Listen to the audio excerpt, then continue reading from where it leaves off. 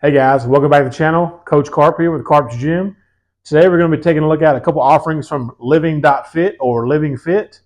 They have two offerings here. They have their Chrome multi-use barbell and their Cerakote multi-use barbell. Stay tuned because we're going to check them out. Welcome back. Now the owner of Living.Fit, Jay Perkins, reached out to me. He mentioned a barbell they had, a bench, some bumper plates, things like that. Looking at the website, there was only a few things that made sense for my channel. We talked a little bit about the barbells, the plates. He also had, I think they offered dumbbells, some bands, and they had a nice bench that I'd like to get in here at some point. But at the time, I think they were sold out of the bench. So he did offer to send me the Cerakote barbell. But I told him I would really wanted to look at the Chrome barbell because it was their budget option. So I know if this barbell is okay, the upgraded Cerakote version one is probably going to be okay as well. And then they end up sending me both. So I do have them to compare and contrast, and that's what I plan on doing today. There are some other Living.Fit barbell reviews out there, and most of them are the Cerakote that we just mentioned. The current price on the website, I believe, is $199. So for $199, what do you get? 28 millimeter diameter bar with dual knurling marks with a medium aggressive knurl. It's not really aggressive, it's just medium, which is kind of what you want in a multi-use bar. It has your weightlifting and powerlifting ring marks with a hard chrome shaft and hard chrome sleeves. Now inside the sleeves, on the sleeves, you'll notice that they are rib sleeves, but they're a very fine ribbing. They're not some of the big ribs you see on the other ones. So at first glance, they almost don't look ribbed, but they are ribbed. You can kind of hear that in there. And I'll give you a plate warning here in a second. We'll put some plates on there and let you see that. I'll throw a clip in or something like that.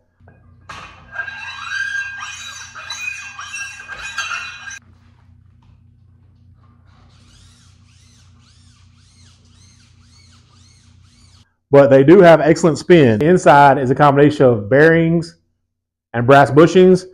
Now these are the needle bearings on the website. It does say ball bearings. I think maybe that's a misprint or a mistake. Some pliers and a set of 30-weight ball bearings. What? It's all ball bearings nowadays. I think it should say needle bearings because most all your ollie type bars and your bearing bars are going to have needle bearings. 8 needle bearings and 2 brass bushings.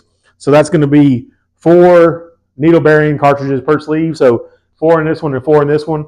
And they have excellent spin as of now. When I first got these barbells in, the sleeves were very gummy and they didn't want to really rotate well, which you wouldn't expect from a bearing bar.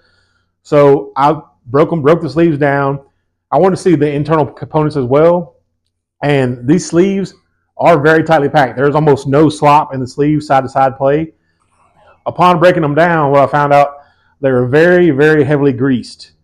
So it was almost like there was too much grease where the bearings and bushings could not roll. A good amount of grease is fine, and that's what you want on the wear points. But when you over grease something, it has a tendency to lock something up where it can't spin freely. And when I first got it, that's what happened. After upon breaking it down, wiping some of that grease down there, and then kind of reapplying grease on the rub points, and it runs very smooth. So if you get a bearing bar in, this one or any other one, and you feel like it doesn't move or doesn't spin at all, there may be something in there causing a problem. And normally on an import bar, what you'll see is you break that down, you'll see rust and things like that. I didn't have any problem with that on this. The coating and everything was awesome when I got it. I figured that might be the case in there, but internally there was no rust or any kind of damage.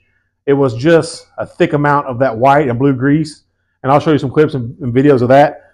But once I got that cleaned off, it spins awesome. It spins great here, just moving it with your hands, and it spins even better with a plate on it. I'll show you some clips and B-rolls of that as well. The last several months, I've been doing a strongman prep, so I didn't get to incorporate it in like I would normally do in my normal powerlifting training, primarily using axle bars and things like that. But on my deadlift days, I did use this several times to kind of get a feel for it. And this 28 millimeter diameter, which is what you'll see on a lot of ollie bars and some multi-use bars. Some are going to be 28.5 millimeter, and then your standard power bar is normally 29 millimeter. There are some 28.5s out there, but most of them are 29 millimeter. So this one does have a little bit thinner feel, but it does feel good in hands. Where it really shines is a lot of those like CrossFit type movements, barbell cycling, where you're going to do multiple things. Like you're going to do, you're going to do like clean presses, back squats, front squats, all in some type of cycle for conditioning.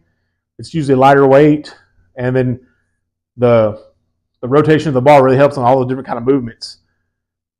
I even tried it for some of those, and it worked well for me. Doing some barbell cycling, power cleans, and things like that, hang cleans. So it's awesome for stuff like that, and awesome, I think, as a budget deadlift bar. I really didn't like it much for like bench press or squatting as much. I felt like there was a little bit of whip and sting, but it's not made to do that primarily. It's made to be able to do all those things, kind of like a jack of all trades, which I think it does qualify for there. And then talking to the owner, Jay Perkins, he said they were kind of marketing this as like a Rogue Ohio bar, or even more closer to like a Rep Colorado bar, which is their multi-use bar. And after going to Home Gym Con and getting to see those bars up close, I mean, it's very close. Rep has a few minor details that are different, like the engraved inner sleeves and stuff like that. But I think it's very comparable. I went to my local sporting goods store to see kind of what the other barbells were going for, and they have the cheapo barbells with a 700-pound weight capacity, and they're like $189. And you're looking at this one, it's like $10 more for a real manufactured barbell with bearings. They even had one, I think that was a 1,200-pound weight capacity, but it was like a 33-millimeter diameter for like a 189 or 209, and that's just a cheap bar. They're making that diameter thicker so it can hold that weight. But this one has a 1,500-pound weight capacity at a 28-millimeter, so you shouldn't see any issues with as far as the weight capacity, how much weight you can get on it. I typically like a barbell that has a more aggressive knurling, and even in my mixed use bars, I like to have something with a center knurling, even if it's a passive center knurling. I'll tell you, I'm more of a power lifter. I like an aggressive knurling, but of all the 18 to 20 bars we've got over here, this was my wife's favorite bar. She had her pick of any bar, and this is the one she went and grabbed. She liked the feel of it. She liked the knurling, and she doesn't typically like a women's bar. She doesn't like a 25-millimeter or like a Rogue Bella bar or some of these other bars that are out there that are really popular, that sell well. She doesn't like a barbell that's that thin. So normally she'll just grab a regular power bar if we're going to do something like bench press or any type of workout. And then if it's super aggressive, she'll wear gloves or something if she needs to. But on like a bar like this with a medium knurl, it's a medium grippy, it's kind of a sandpapery knurl, she doesn't need to wear gloves or anything, and she's not worried about tearing up her hands.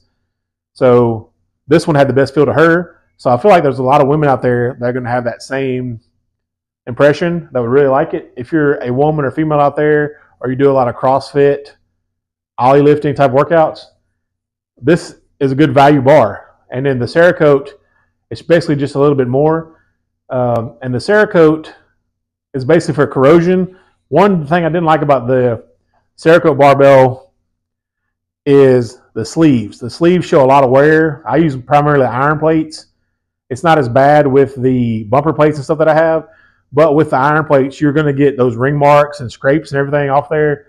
Mine's already got a little bit of rust on it, but that's from the plates scuffing the coating, where the shaft looks pretty good.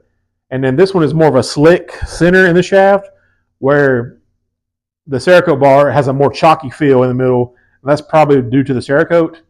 I weighed them both. They have a 1% tolerance warranty, so if your bar's out of spec or doesn't weigh the same, doesn't weigh what it's supposed to, they will replace it, and they have a limited lifetime warranty, but that is only for the first owner. So if you were ever to sell it, that does not transfer or anything like that.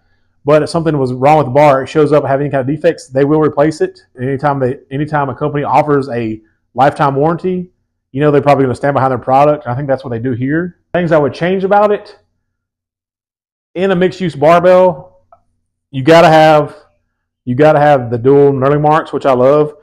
The tight tolerances are awesome, but what change is I would do a center knurling, offer it in a 28.5 millimeter shaft instead of a 28, because I think 28 is a little thin. And there are other bars on the market that offer that have dual purpose rings and a center knurl.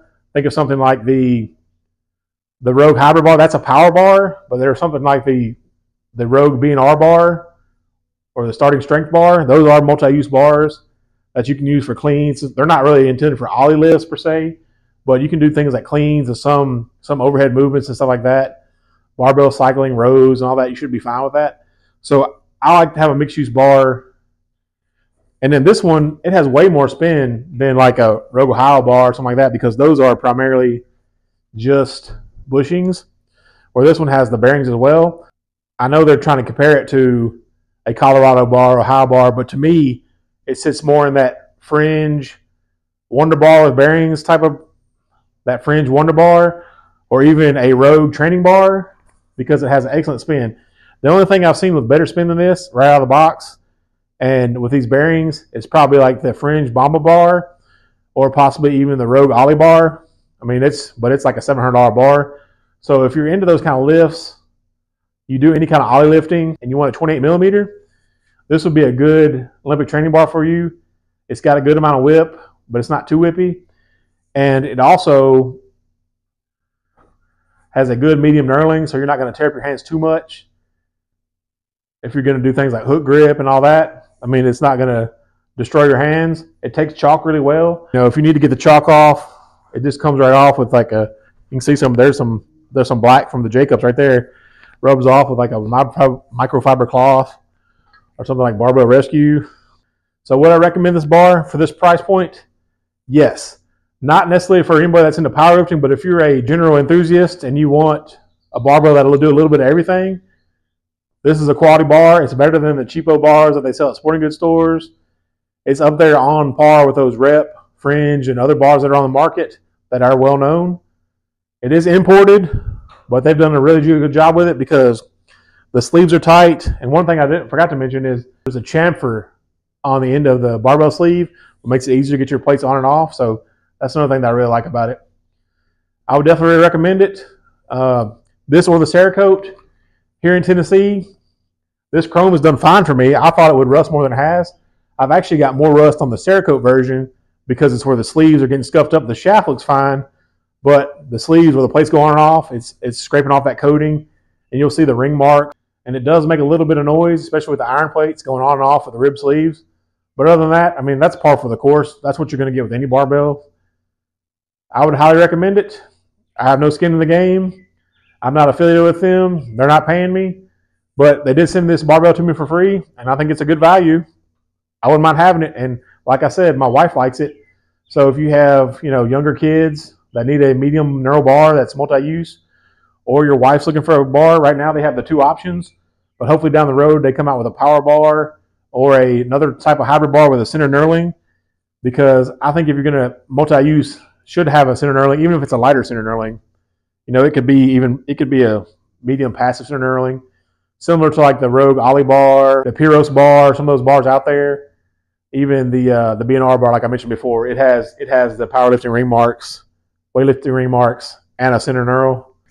I knew they were going to send me the barbells, but a couple other things they did include that just showed up were these Living Fit collars. Now, I thought they were included with the barbells, but apparently it's an add-on that you can get on the website.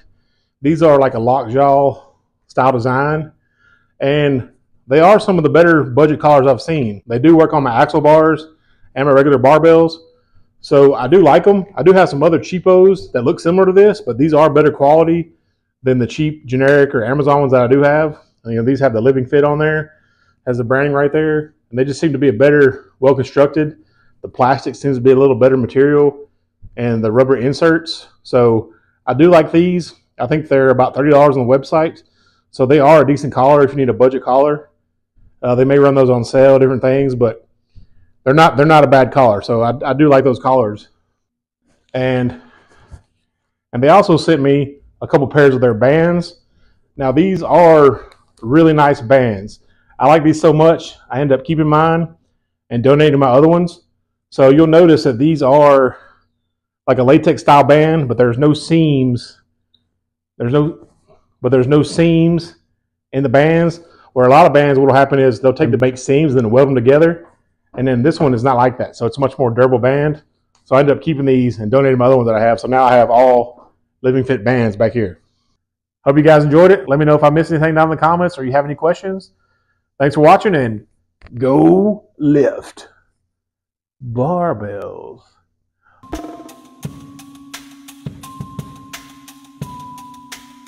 There is no tomorrow. There is no tomorrow. Do do do do do do.